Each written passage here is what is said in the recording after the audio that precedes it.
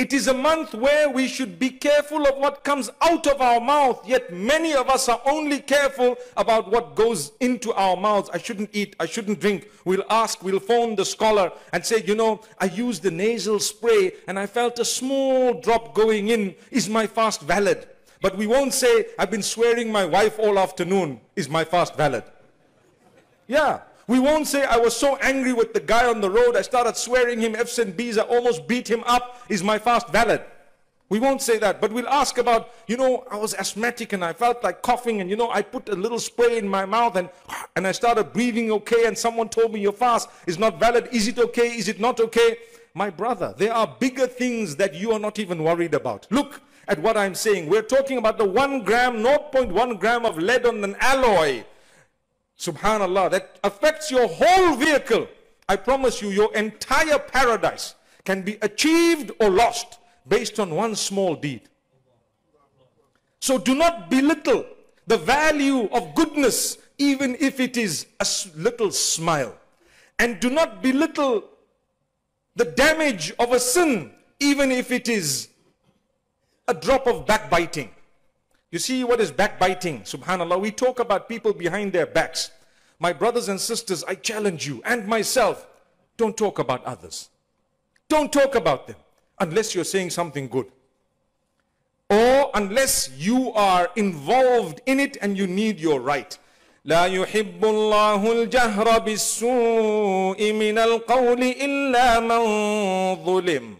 Allah does not like you to speak openly about some bad of someone unless you have been oppressed. When you're oppressed, I will go to the police perhaps and complain, you know, that man did this and he did that. I mean, I can't go to the policeman and say, guys, you know, something happened, but I'm a Muslim, I'm not allowed to backbite. They look at you and say, what? I can't backbite, but something happened.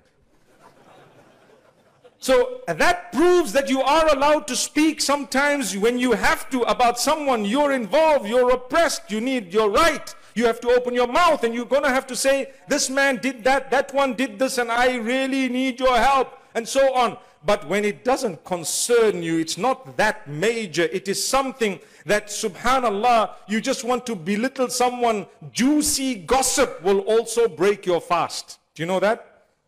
But it breaks it in a different way. It nullifies the reward of your fast. It nullifies the reward of your fast. Juicy gossip, but we love it. We marinate it as well. Do you know how? Subhanallah, we add flavor to it. We just heard, you know, oh, do you see that guy's walking with that woman on the road? That's what we heard. The next thing, you see that guy's going out with that chick there, you see. After that, you know, she's got a bump. I think she's pregnant. That is the gossip. We added marination, and wallahi, we're saying dirty things. This is valid inside or outside of Ramadan. We ask Allah subhanahu wa ta'ala to forgive us. My brothers and sisters, this is a month of becoming a better person. You want to become a better person, you need to increase your value in the eyes of Allah. What is taqwa? I'm conscious of Allah. Conscious of Allah meaning anything that's going to displease Allah, I must become conscious of it. I want to impress upon you the importance of being kind to those you live with. We're living in an age of technology, mashallah. The world has become a global village. People get to know each other. People get to reach out to others. And can I tell you one of the biggest problems we have? Those whom we live with, we're not getting along with them. With our children, a lot of the times you have, this is another red button. A lot of the times you have children saying, you know, I want to marry someone and my father is saying no, my mother is saying no. Or sometimes they are already somehow married and then they're saying, but I don't know what to do. I'm stuck because my family or the family, whatever. I tell you, my brothers and sisters, we're all to blame. Do you know why? We don't have time for one another these days. So father, no time. Mother, no time. Children, no time. Everyone is spending time on the wrong things with the wrong circle. So when a problem happens, we're only introduced to it way within that problem in a way that we cannot solve it. It's too late. It's too far down the line. They already have fixed up everything. They've been going out for the last 4 years. Father living in the dark. Sometimes he's also going out with someone. A'udhu billah. It's a reality. Mother, another story, not interested. And here comes the child saying, don't worry, we'll try with my dad. But you know what? They've been having a relationship like husband and wife for the last 4 years. And the father says, no, you're not marrying. Brother, this is just a formality. We're coming to you to say we're doing haram. You are the only guy who can halalize it. So we need that. That's all you're saying. We need to come up straight. But the father, pride. Why pride?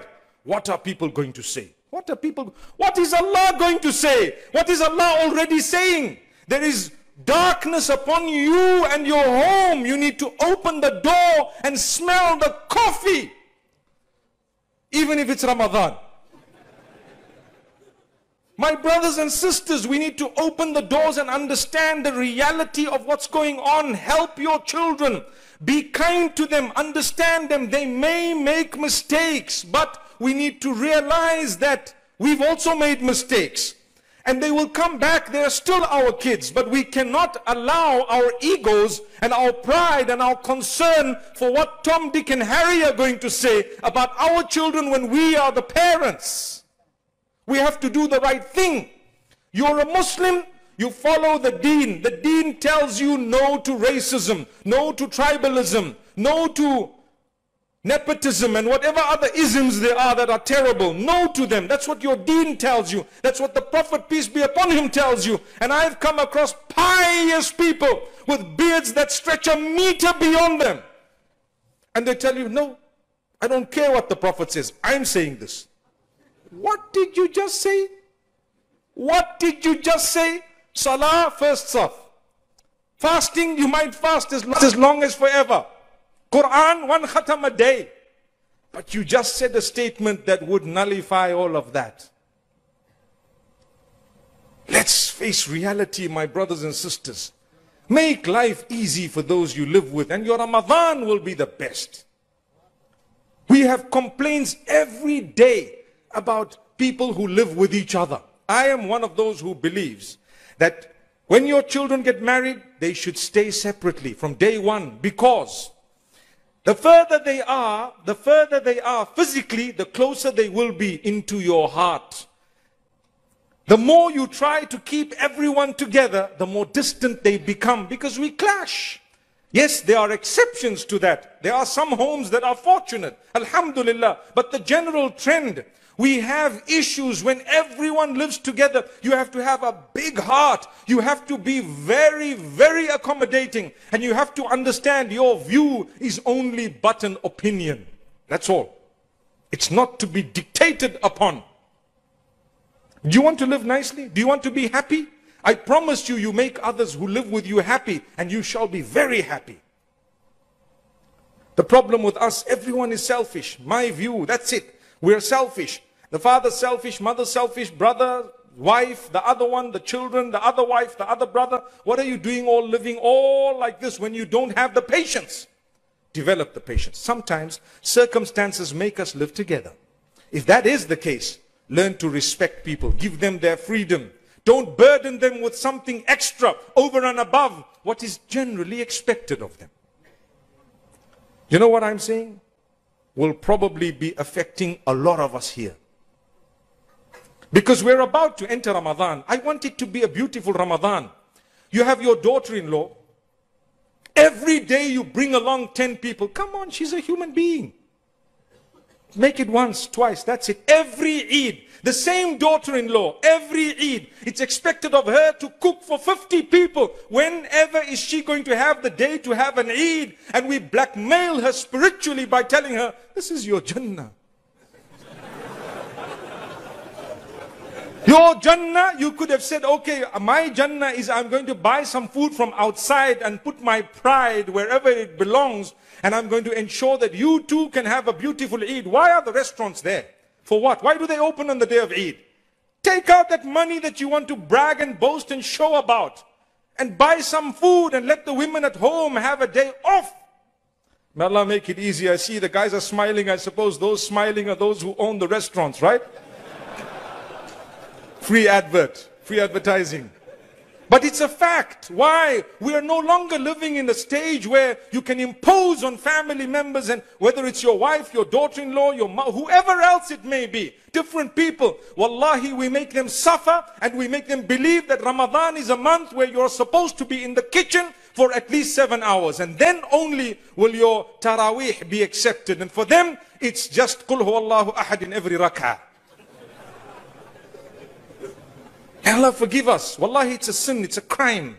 They also need to read Quran. They also need to get close to Allah. Come on, be considerate. And we go to our friends' houses every day and we sit and do you know there are people who might be cursing you. When is this guy going to leave? Subhanallah. I remember when I was a kid, some of you might have heard this, me say it again, it's come to my mind just now. When I was a kid, we went to someone's house with my mother. And as we're entering, we saw this sign.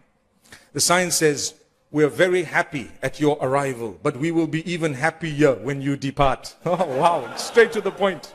Straight to the point. It means you need to know how long you're going to stay here. We never went back to that house. My mother didn't want. And I'm trying to explain to her, you know what, it's just a joke. Come on, it's just a sticker to laugh. But in reality, it's true for everyone. We're happy you came, but if you overstay, we're going to be happier when you go. And the next time you come, we're going to send the child out to say, "My daddy said that I must come out and tell you that he's not at home." Yeah, subhanallah. Brothers and sisters, you need to know things. You need to understand things. I've said a few words. I'm going to continue on this topic elsewhere, inshallah. So perhaps if you follow, you might get a little bit more of this dose. Please forgive me. I was passionate based on a lot of what's happened today. I really love you all for the sake of Allah. And I really believe that we have a connection, and not just with us, we have a duty unto all those whom we live with, Muslim and non-Muslim. We have a duty unto them. And we are supposed to be from among those who really care for each other. I want this month of Ramadan to be a month with a difference for myself and for everyone. And I told you how to start it. We've been fasting all along. We've been reading Quran, etc., etc. This time, learn to develop your character during the month of Ramadan. Your conduct. Be the best husband, the best man, the best woman, the best wife, the best mother, the best mother-in-law, the best father, the best daughter-in-law. Subhanallah. May Allah subhanahu wa ta'ala bless